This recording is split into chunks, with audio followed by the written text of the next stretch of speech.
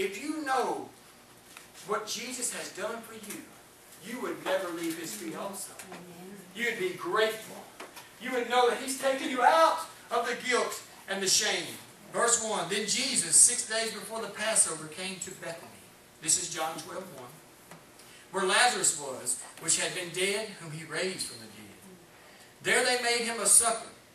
And Martha served, but Lazarus was one of them who sat at the table with him. Then took Mary a pound of ointment of spikenard, very costly, and anointed the feet of Jesus, and wiped his feet with her hair. And the house was filled with the odor of the ointment.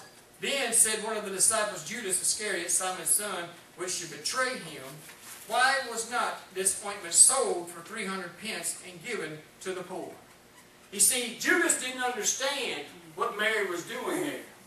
He who has been forgiven much is thankful much. Yes. I got a scripture to go over that too, but I think you know what I'm talking about. If you realize, and all of us, I don't care who you are, I don't care if you was born up in the 40s or the 50s and you didn't never experience dope or you never experienced this, we've all sinned much, people. Every one of us has been guilty much. Amen. It don't matter what you think you hadn't done. A lot of us go, I ain't never done that. Woo, that's pretty bad what you've done. No, we've all done it. That's what the point was. But Judas went, my goodness, this thing should have been so. What's she at your feet for? When you realize what Jesus has done for you, and he's forgiven you for all the evil that we have done in our hearts, you will stay at his feet. Amen. You won't leave his feet. Matter of fact, you'll take whatever you've got to try to give unto the Lord, because he has given you life and life more abundantly. People, I'm telling you, we need to stay at the feet of Jesus. Because there will come a day, praise God, when we are redeemed and caught up into heaven, that we will lay our crowns where?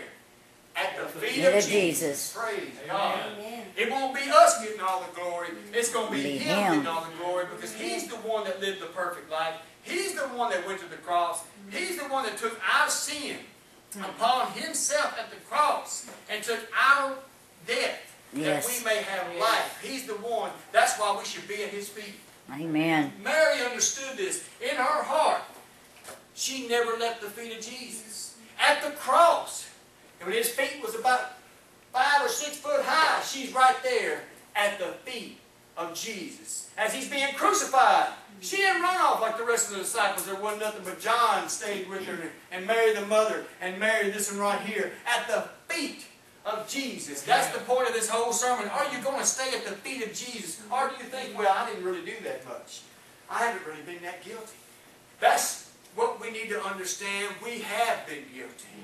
My God, if it wasn't for Jesus, every one of us should be stoned to death. Yes. Amen. Because under the law, sin brought death, and God showed them that sin would bring death. He did things different back then. One reason why is because there was no deliverance. Many people don't understand the Old Testament and the New.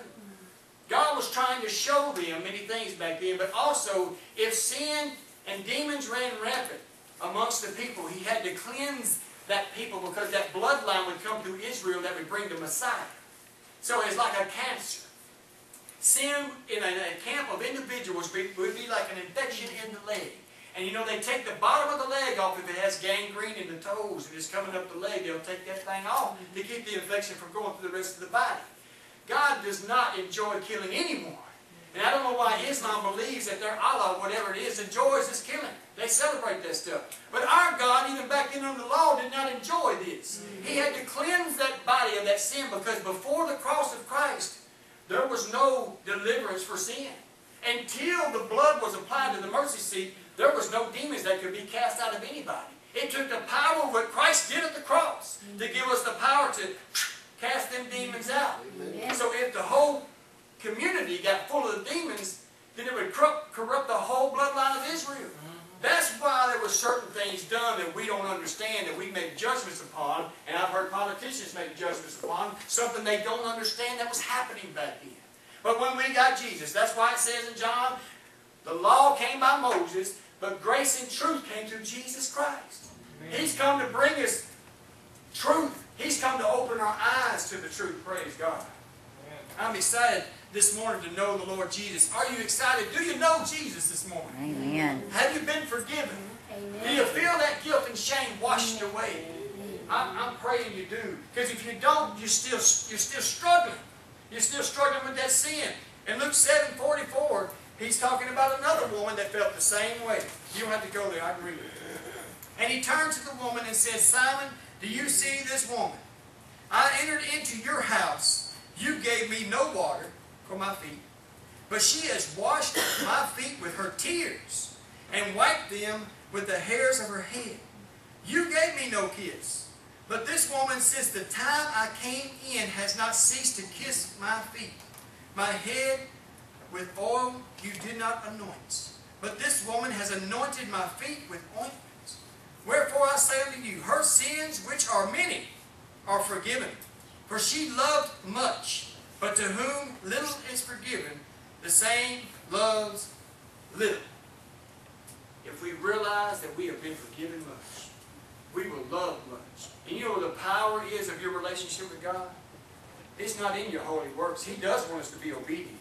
He enjoys that we are obedient to get up in the morning and come to church and listen to the Word of God. He enjoys that. But that's not the power of your connection. The power of your connection is love. You're supposed to love the Lord your God. This fulfills all the law and the prophets. You're supposed to love the Lord your God with all your heart, all your mind, and all your soul. Amen. It says in Psalms 91:14, He has made me His habitation, and He has set His love upon me. Therefore, I shall deliver Him. That's where your power comes from. Your love and passion for Christ. That's why Mary had that power. That's why she was used to be the first evangelist. She's the first one that said, He is risen. He's alive. She was the first one at the tomb because she did not want to leave the feet of Jesus.